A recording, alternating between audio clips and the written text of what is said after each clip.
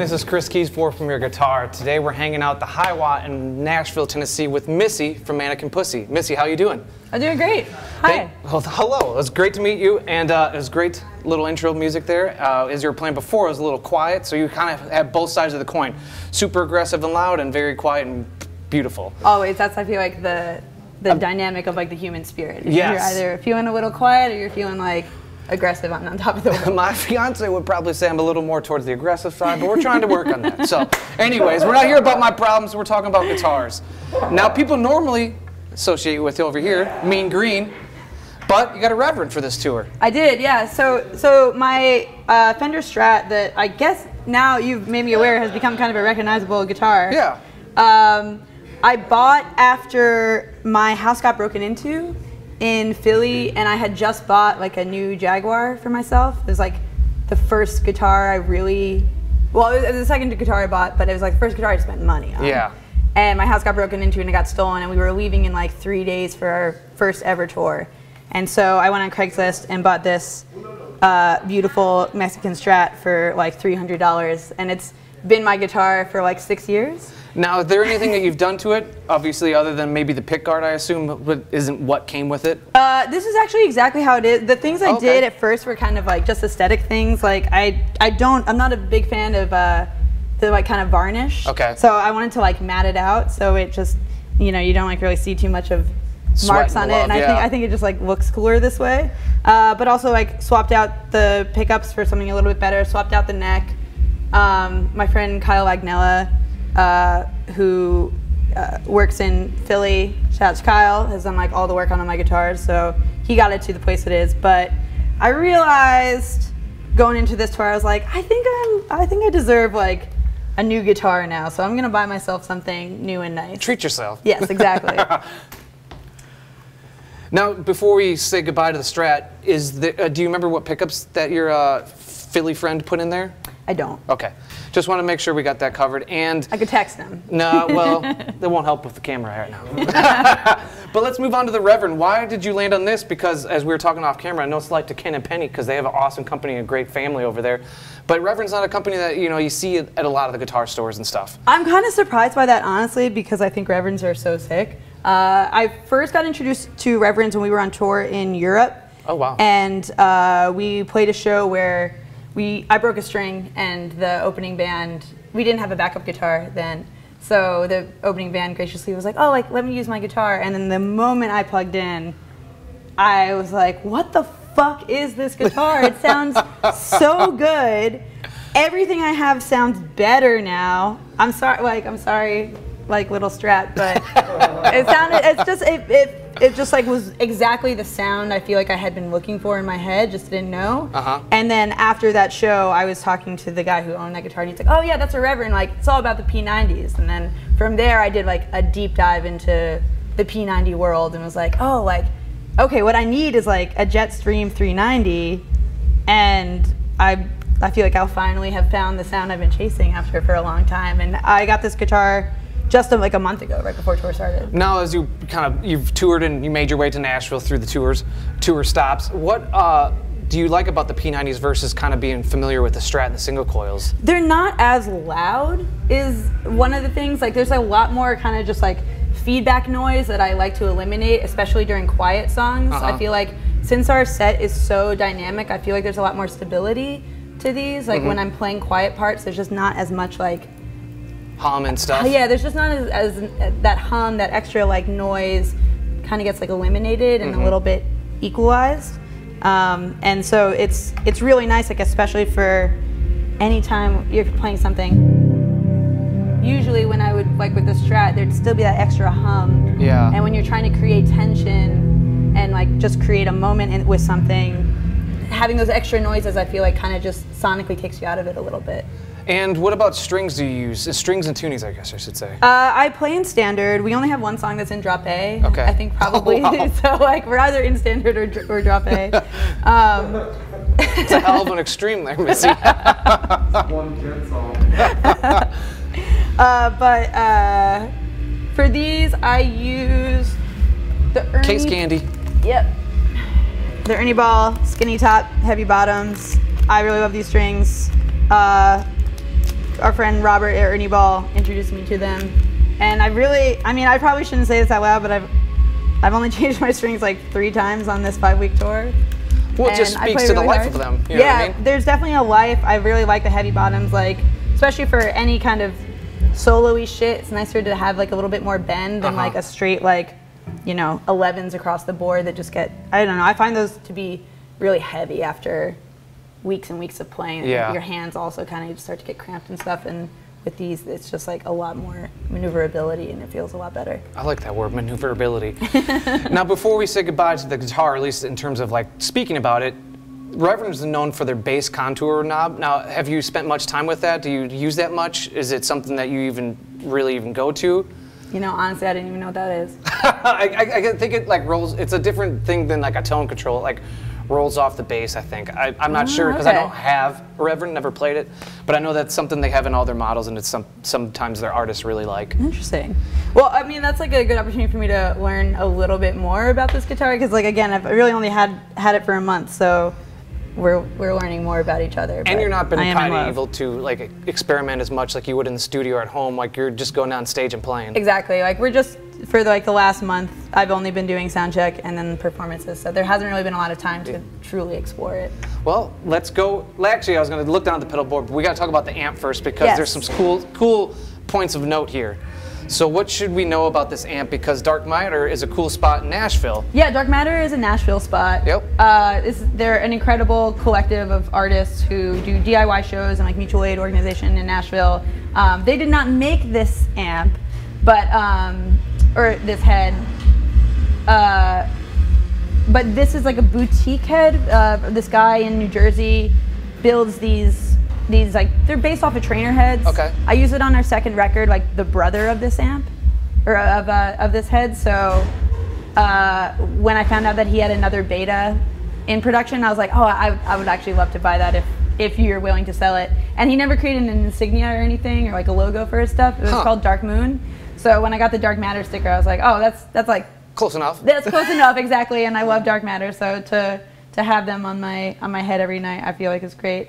And then one of my favorite things about this also is just that instead of like on and standby, it's bring it and quiet. So when we're ready to fucking bring it, like, you know exactly what's up. I feel, that like adds a little bit more to it. I feel like that right before you hit the stage and you're about to rock, that it lets you know you got to bring it. Exactly. It's like this like psychological switch. Like I have to see bring it to be like, all right, it's time. Marissa's gonna stay back there and Missy's coming out because she's about to bring it. Yeah, exactly.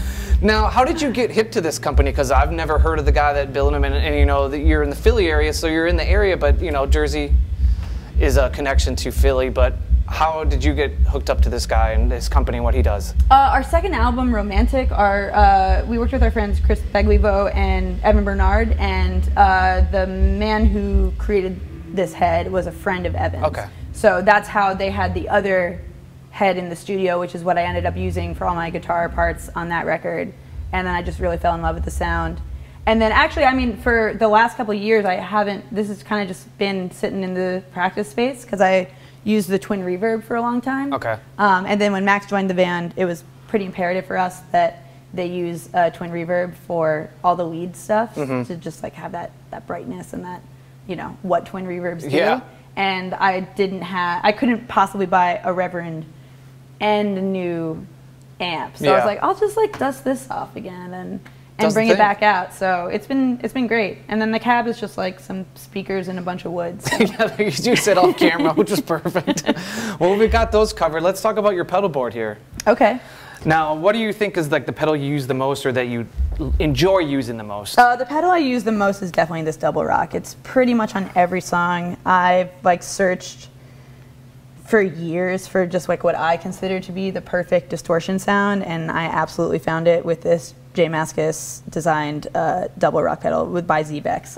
It's just perfection to me. What you know when you see Jay on a pedal, you know it's going to bring loudness. Exactly, and that's like what I want. I mean, I used it like a DS1 for a very long time. Yeah. So, you know, like the introductory Boss distortion pedal, which is perfect, and like I would never knock it. But you know, when you're starting to look for that right combination that has like clarity, so that you know, even though you're playing distortion, like if you have any sort of like interesting voicings that you're doing, you still kind of like want those to come through harmonically.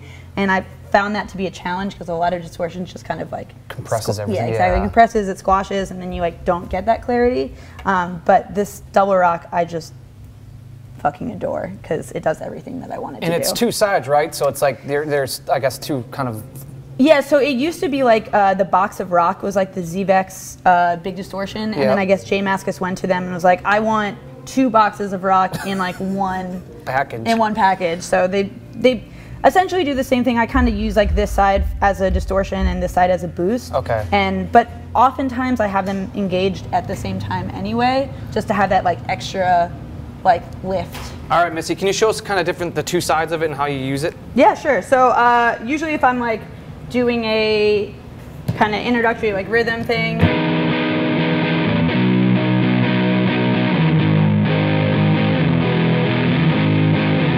And then you're kind of going into like a heavier part.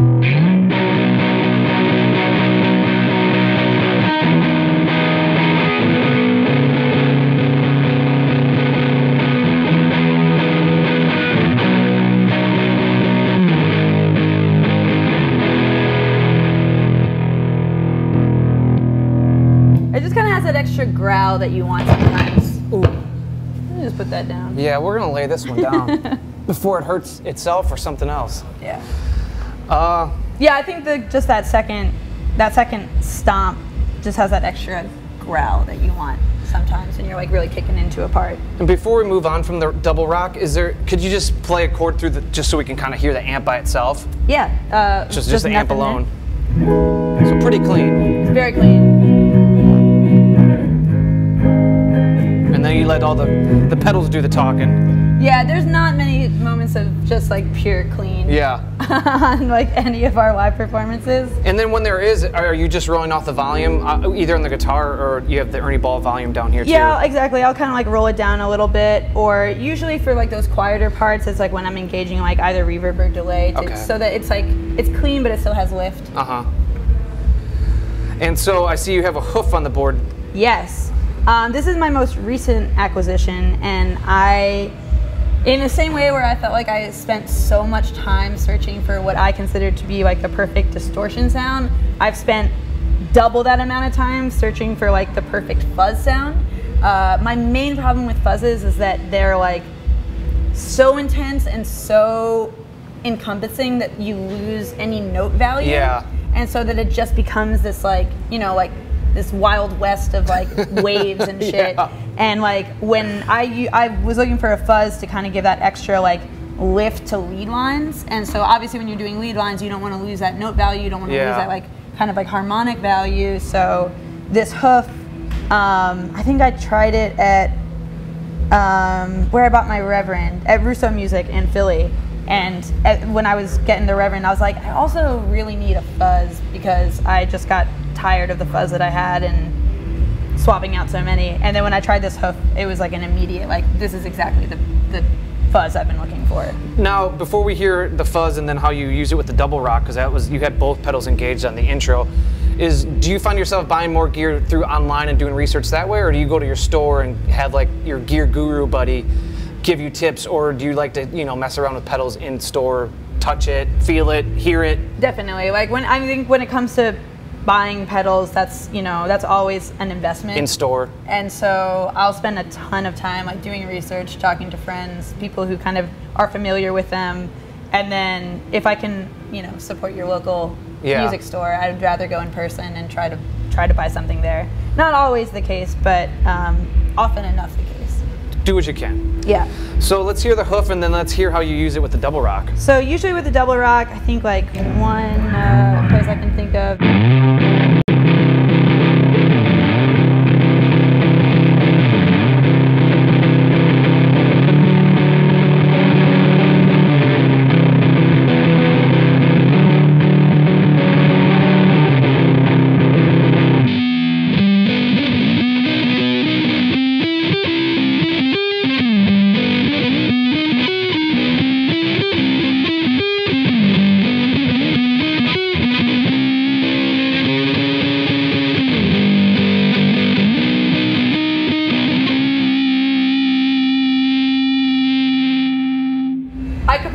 level up a little bit more. I mean, you got to bring it. But yeah, I have to bring it a little bit more. But that's like usually how I use it, is either for moments like where we're like kicking in and we're adding like more subs from our Moog and stuff to just like increase that heaviness. Yeah. Or for single note solo stuff where you really want them to like ring pop, out. Yeah. Pop out. Now, are you always using it in conjunction with the double rock, or is it ever used by itself? It's used by itself one time in the set, or not by itself, but in with the other pedals. With the use of the Strymon Big Sky, there's a moment in High Horse where things are very like quiet and they're pretty, but then you're getting to the heavier part of the song, and then when we all kick in.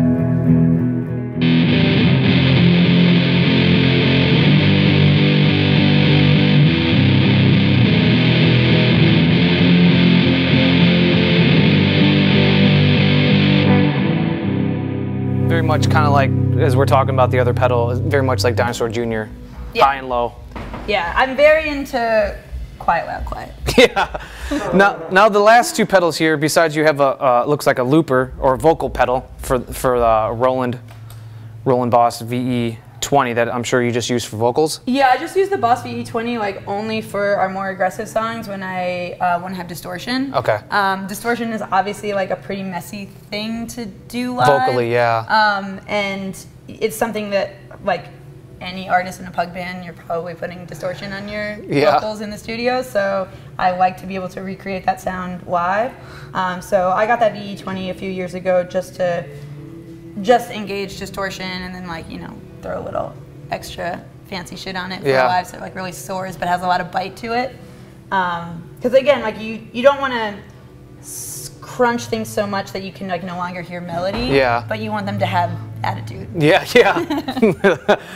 And the last two pedals, you got the Electro Harmonics and the Big Sky. Which one do you want to talk about first? I'll talk about my Memory Boy, my Electro Harmonics Memory Boy. This is not as often used. Like there's honestly no reason for me to have the deluxe version of this because like I'm never like tapping in tempo. Like I'm not looping anything. I just love the sound of this delay so much. I'm pretty much always like kind of swapping this in and out in conjunction with the MXR, or what is it, the carbon copy delay? Yeah, which is much smaller. Yeah, much smaller, lighter, but I don't know, I'm constantly being like, oh, I like the sound of this delay more, or no, I think I like the Memory Boy more, oh, no, so they're kind of just like, you know, they're like my brother sister delay that kind of gets like swapped. They're like vying for your attention. Exactly, exactly. And anything tricky with the Big Sky that you use, because it is such a complicated pedal that can do so much? The Big Sky, like we were talking about earlier, I would say is like my most expensive pedal that I use the least, but I think is so important. Like I would be devastated to not have it.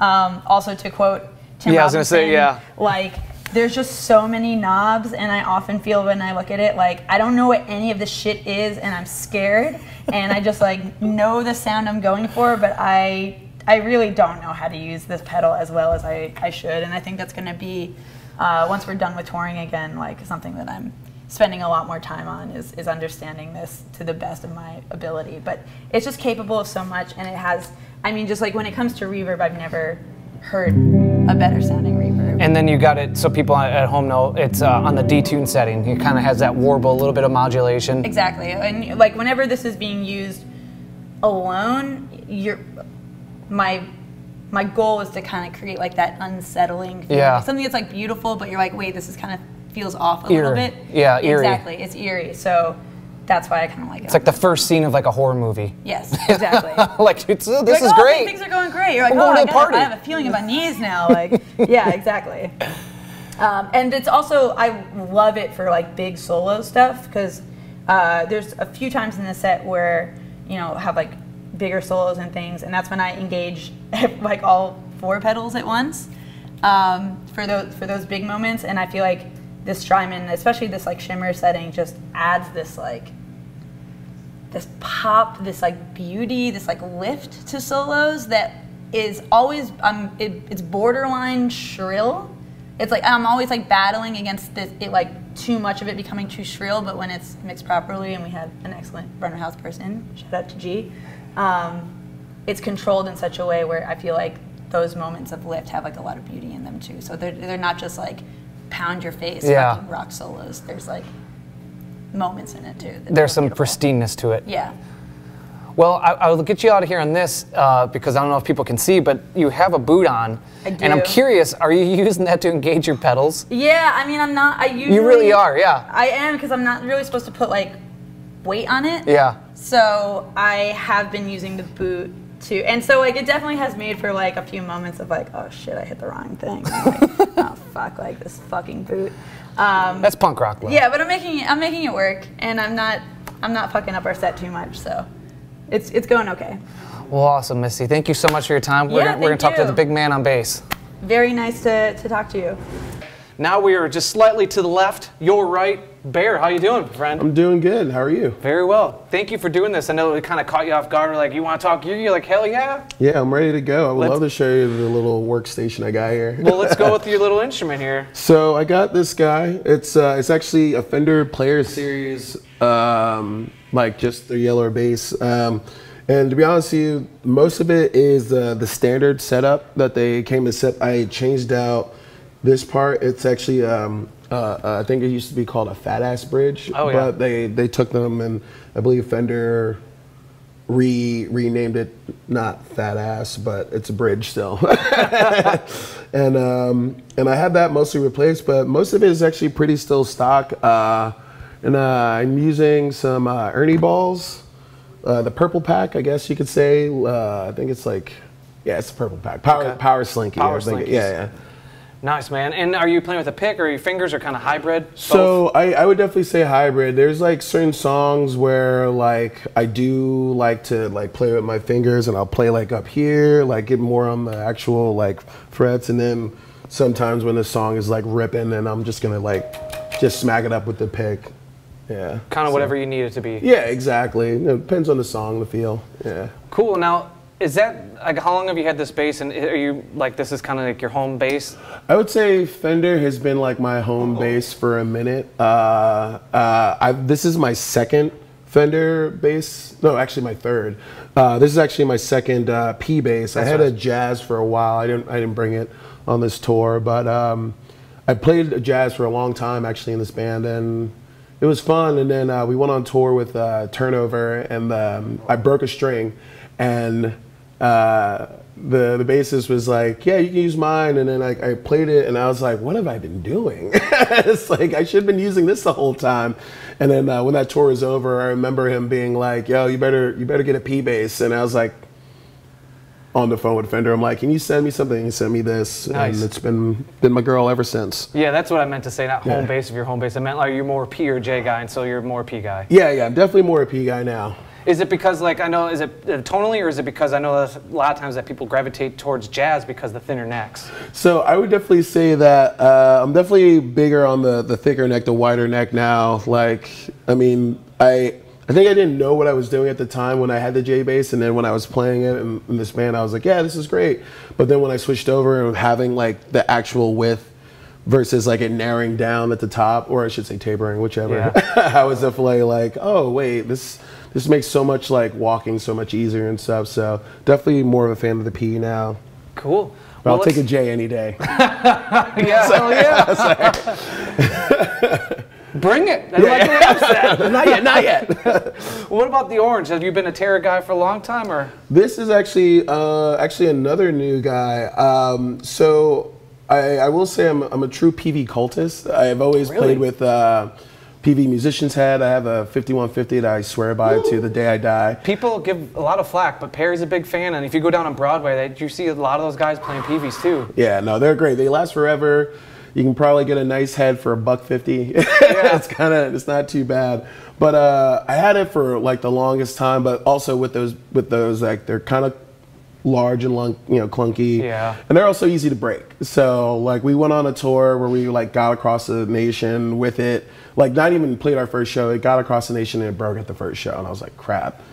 And at the time, I was just like, I need to just get something new, something that I also can feel more comfortable with. And I looked up this, went to a store, played it, and I fell in love like immediately. I was like, oh, sick. I have something that's still like biting, heavy, like very brighter than most PVs, but it's nice, and it also just sits, you know, right on top of my cab very nicely. I like to, I don't hold Debo in place. Yeah, exactly. I like to, like, you know, I have to, like, I need room. I don't want some giant head, and then I'm like, where am I gonna put my drink?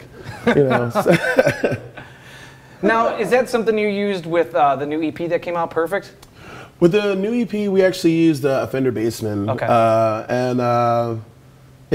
They're beautiful. They're great. But they sound, huge. but they're also, yeah, it's like think like 80 or 90 pounds, and like I'm not trying to do that. Yeah. Where this is like, yeah, this thing is power. I barely actually crank. If you see right now, it's like barely hitting 3, and that's already pretty loud. Yeah. Like, so I never really have to go juice it too much. But maybe we'll hit a stadium one day, and I can really goose crank it out. Get it to like 5. Yeah, exactly. Now let's talk about your pedal board, because you know, a lot of times bass players are just, you know, into the amp and here we go. But you got some colors here. Yeah, I will say these are so with the new album, and like I would say like with our live setting, like, you know, you hear the album, you're gonna hear Mannequin Pussy, you're gonna be like, oh wow, yeah, the bass is driving and so on. Yeah. But I like to be a freak on stage, so there's like a lot of pedals are for, you know, to keep the songs and, you know, driving, and then some parts are truly for the freaky, nasty parts that happen live. And yeah, I got some. Yeah, some walk us gnarly through. ones. You got some cool pedals, Yeah. and one that I've never heard of. So talk to me and show us how you're using them. So like right here, that's just a tuner pedal, but this one is it's called by the Don't Shred on Me by Abominable Pedals. It's That's a great name. Yeah, it's kind of sick. It's funny story is like we were on tour, and I had originally Electro-Harmonix Big Muff bass, and that was like I used to just have a tuner Big Muff bass and call it a day. Yeah. And it broke. I left it in Austin. I like didn't just pack left it it. Yeah, behind? I left it behind. It sucked. And then we went to North Carolina, and the owner of the pedal company like somehow was just like at the show hanging out, and I was like, yeah, I just like need a distortion pedal, and he was like, I want this like right here in my bag, and that's the pedal right there, and he just Awesome. and I was like, oh cool, can I borrow? He said, you can have it, and it's not left my board since. That's it's awesome. Truly the best sounding pedal, I think, distortion wise and all. You wanna give it? Give me an 8. Give me like just the amp, and then kick that sucker on. All right, so this is just clean like.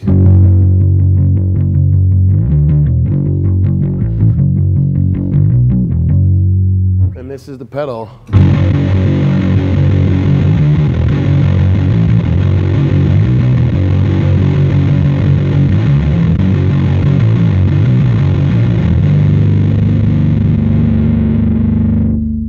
And you were saying before we started rolling that, you know, a lot of times you've seen distortions and fuzzes that, and especially in the bass application, you lose all that low end. But Yeah. this is designed to not. Yeah, it's like my favorite distortion pedal I've had for bass, truly. Like they say you can use it for guitar, but because like it's cloned after the Rat pedal, and like when you pump the distortion, you can just hear the low end drop. This thing like that is like the distortion not even fully pumped in. Like it has a beautiful blend knob, so you can still keep your head sound while going with the distortion. Mm-hmm. But yeah, it's just amazing. I like more pedals.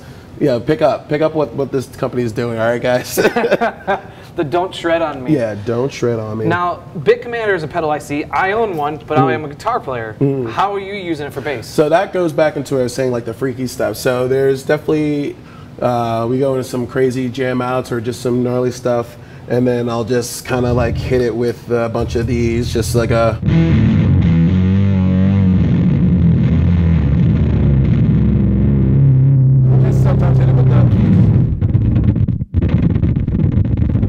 Like just let that shit rattle for a while. Yeah, blowing the wind. Yeah, he's protecting the speakers.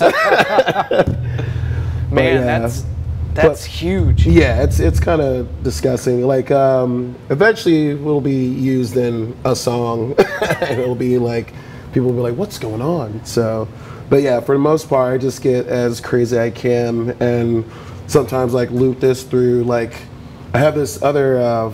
The same from Earthquaker Devices, like the Afterneath, which is like just a delay pedal, but just sometimes just sending it through, like.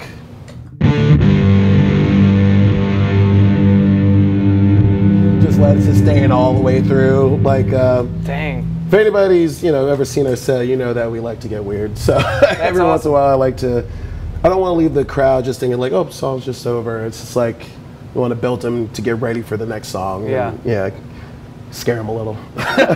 Just like Missy was doing over there. Yeah. Now, how do you use delay? Is it kind of the same thing? It's kind of interludes in between songs? Yeah, so this one is just mostly for a swell that I'll just use to just hit like, once it's on.